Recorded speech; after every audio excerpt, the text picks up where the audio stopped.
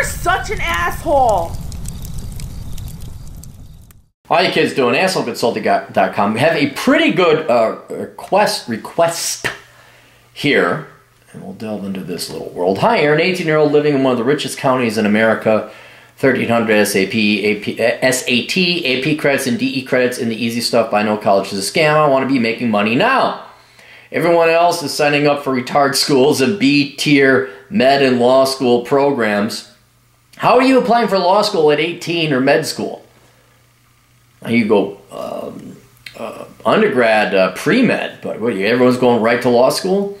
Always enjoyed physical labor, would enjoy being in the trades provided I got one that pays $80,000 to $100,000 a year. Oh, you get what you want? Oh, doobie-dabbie-dabbie do.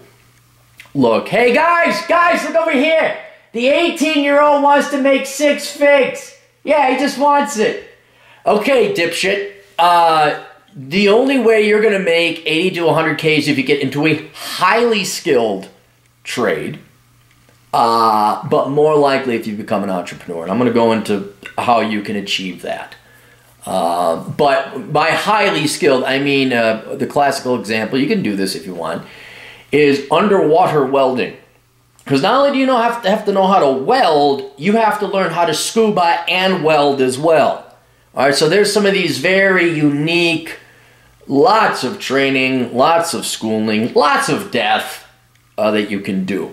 And then I looked up a couple of, highest paying trades and all that, and some of these lists are bullshit, so I'm going to go through one of them and kind of give you some pointers there. But knock this shit, oh, well, I want to make 6 figs. Well, you better be fucking ready to work for it. You better be really fucking ready to work for it. And I don't blame you for wanting to get out of college and make the 6 figs, but this already, so I want to make 6 figs. Okay, whenever I hear somebody 6 figs, I sense dude, I smell dude, bro. I smell dude, bro. You don't seem to necessarily be this because you're willing to work with your hands. But, just let's temper our expectations, shall we? Indeed Jobs, Indeed.com, says that it's possible as there are dozens of plumbing, electrical, and HVAC jobs totaling to be 100,000 plus jobs. Well, I want to know if they're all conspiring and offer fairy tales to get applicants. Yes, that is true. Before I start an apprenticeship or any one direction. Or is this a function of shortage of skilled labor? That's my best guess. I mean, it depends. Again, we'll talk about it here. But if you're willing to go out to the middle of the desert or go work in the Alaskan oil fields, yes. But that's what they're paying you for, is go work in Edmonton, work at Fort McMurray, where I think it got, what was it, Saskatchewan? Minus 45 centigrade yesterday. That's what you're really getting paid for. Best trade to go with, all the factors of the future considered. All right, so let's just talk basic economics here. The most reliable list I found is here. I would maybe try a pay scale and look at their hourly wage, go to the Bureau of Labor Statistics, but here are the ones kind of goes from bottom to top. You got a marine mechanic or boat mechanic working on engines. Service tech, automotive, auto mechanic. I know a guy, he went to Dunwoody, makes a very handsome wage. And they're saying median annual income to $38,000. I think that's a little bit low. Welder, $39,000. I think that's a little bit low. Auto body repairman, $40,000. Mason worker, $41,000. Carpenter, $44,000. Licensed practical nurse. I don't know why nursing is in here. I don't know if that's really a trade. I think it's more about profession, if that makes any difference. Heavy equipment operator, $45,000. Here's one I do know for a fact, really good. Diesel mechanic. That would be very good if you became a diesel mechanic. That would not be the worst. I know several diesel mechanics, and that's good. Commercial driver, nope. That CDL stuff. Oh, I'll just go drive truck. No. That's not. That gets complicated because you got to have your own rig and you got to work for the man. I would not advise that. Plumbers, definitely. Electrician, definitely. 50,000 plus. And that's you working for a guy who runs the company. Home inspector, doubt it. Nope. Don't fall for that one. They say, oh, they make 58,000. Yeah, no. I know home inspectors, and they do make that money but it's not an actual trade. Architectural and civil drafter, no. Any kind of architect, landscape, nope, nope. Aviation maintenance tech, 60,000, yes, because it's engines. You're working on engines, but the airline industry is highly susceptible to the economy. So everyone needs it. In an ironic sense, when a recession hits, auto mechanics go up in demand because people are going to repair their cars because they get new ones. Aviation mechanics, because no one's flying. No one's traveling anymore. Boilermaker, yes. I want to get in the union on that one. Here, landscape designer. Fuck that bullshit. That is bullshit. You don't go into landscape design. Dental hygienist, I think that's a trade. I would consider that a trade. That's a good one too. I have a dentist friend who's like, they can't find enough. That's a good one. Construction manager, no. This is where I'm going to go major in construction management. You can become a construction manager. You can make $89,000 a year, but that assumes you've been working on the site for at least a decade and you have the experience. Then you go and get your degree, and then you go into management. Electronics engineer, yes. And then that's the end of the list there. All right. Now, we could go through, if it sounds fun, landscape design, it's bullshit. If it sounds easy, home inspector, bullshit. Architecture, bullshit. All right? But if it's fixing engines, you get dirty like a plumber does, or you get zapped like an electrician does, something that requires more and more specialized skills, the better. What really determines it, and I've come up with my little list here, how you make your six figs, is not so much the type of tradesman you become, and some will eke out more than others, right? But it's what kind of tradesman. Not in terms of your skill, but your professionalism and how far you're willing to travel and the extraneous circumstances by which you're working. So let's go through it. First, location. When the Bakken oil field was booming in 2013 to 2015, you had all these dipshit East Coasters who were too busy growing their beards out, eating avocado and toast over in Brooklyn. And they wouldn't dare go to North Dakota in North Dakota winter or North Dakota summer. Why? Because they're pussies, right? But at any time, you could have walked right out there, started making high fives, low sixes, if you really wanted to, right? I have another guy I know worked in the Bakken oil field. He made enough money to pay for a house for cash and a truck, and he pissed it all away.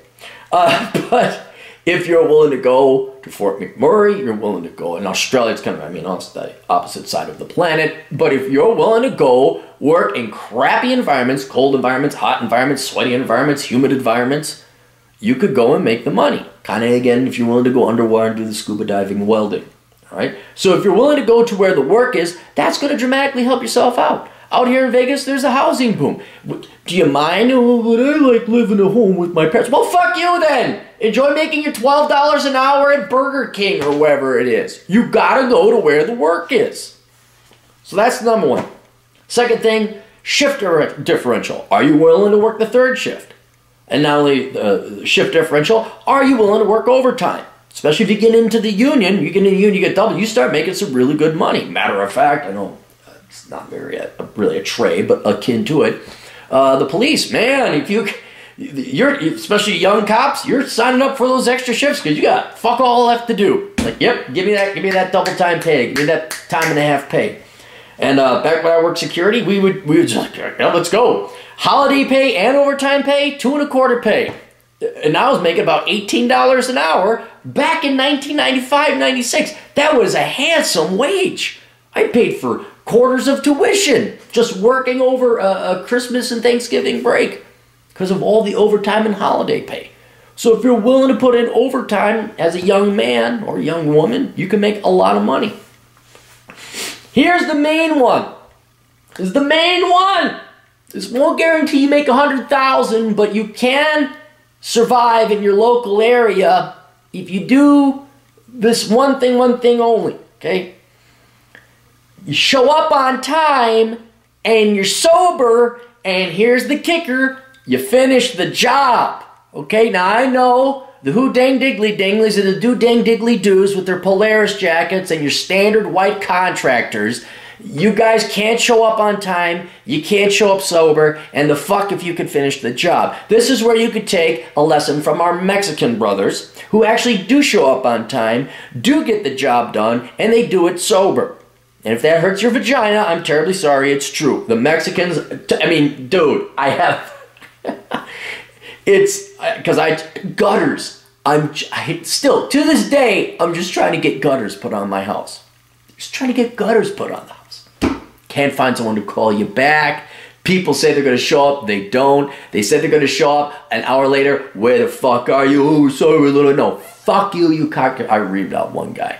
He's like Vasily or Vladimir, some Russian douche. And, you know, man, just basic professional shit. Show up on time, show up sober, finish the fucking job. That right there.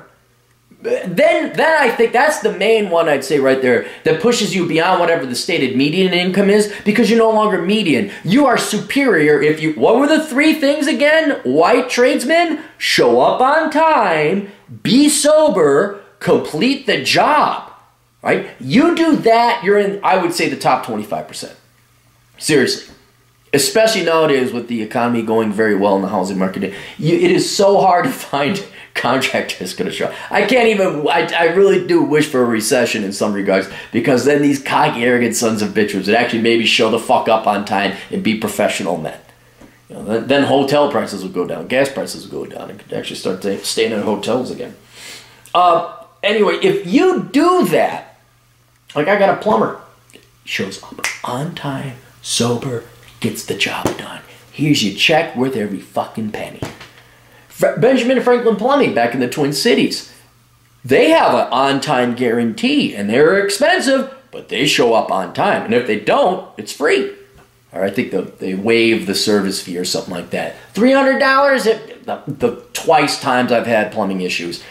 There you go. Boom. It's done. All right. Bob's Plumbing Hut, when he's not too busy getting the vomit out of his mullet in his Polaris jacket and hat. Okay, then he finally drags his ass in, does a half-ass job, water's leaking all over the place. Yeah, then I guess you will make average plumber money. But if you are, what were three again, boys and girls? On time, sober, finished job. You do that, you're $60,000 plus. And I would say working for somebody else. Then the final thing is self-employment. That's where you're really going to make the money. Okay? You're going to have to be a highly skilled tradesman working in an in-demand area that's temporary. You know, the oil boom came and went. It's going to be hot. There's going to be mosquitoes. Oh my God, the horseflies in North Dakota. Forget the mosquitoes, horseflies with stingers about that big. Murder, just murder. If you're willing to go out there, you're going to be in the six figs area. Okay? Dubai, that's another perfect. You willing to go to Dubai? You can find some work out in Dubai. You gotta be willing to go where you're in demand. I think even Dubai, it's tax-free or something like that. You have to look it up. But if you really want to make the six figures as a tradesman, the truth is you're not going to be a tradesman. You're going to be the owner of a trade company. You will run Bob's Plumbing. And not only will you run Bob's Plumbing, you will run it better than the other guys with the three principles that were, again, white guys with mullets from the northern suburbs of the Twin Cities. On time, sober, and finish the job. Those three principles, if you can instill that in your other workers, then you are making the six figures. Because then you have the guys, be it your mechanic shop, your plumbing shop, hell, chimney sweeping. I always refer back to, I got the wood burning stove. I got to clean that out every 1 or 2 years. In comes two guys. They're clean. Boop, boop, boop, boop, boop, boop, boop. They're done. It takes like 30 minutes, maybe 45 minutes, $120. Now, admittedly, one guy was trained, so it's usually one guy they send $120. Okay, you pay out that guy his $30 an hour, whatever he's making, and you get the key, and you got overhead. But the value of that service is about $150 an hour, right? And why do I go with this group of chimney sweepers because they're professional. They get the job done. And I had one guy, didn't show up on time, didn't do it. The thing is still clogged. Never will go with them ever again. But the professionals, I did. And you know what? You damn right it's worth $120 for 45 minutes of your labor. So what you want to do, you go through the ranks. It really almost doesn't matter what you, I mean, it will matter to a certain extent. I mean, if you're just a regular sheetrocker, that's not going to be, a carpenter, all right, depends on how good skilled level you are. But plumbing, electrician, roofing, siding, God almighty, there's room for competition there. Whatever in-demand trade you have, mechanic, whatever. And then you master that craft. And then maybe you take some classes in accounting, online, free. Don't pay for classes in accounting. Just learn to do accounting. Learn how to use QuickBooks. And you have a professional work ethic. And you show up on time, sober, and you get the job done right. That level of professionalism and quality will allow you then to start your own company. And then yeah, okay, maybe you really did like plumbing. But now, you manage the plumbers. You train them in your way. And then Plumber Joe goes out, you pay him a good wage of $30 an hour. He's making his $60,000 a year. He's happy. You bill him out at $120. 30 of that goes to overhead. You're making $60 an hour off of Bob and Fred and Amy and Mike and Jessica and Steve. And then and it's rolling in because now you're managing. And that's how you make your six figures in the trades. That's how I've seen it done.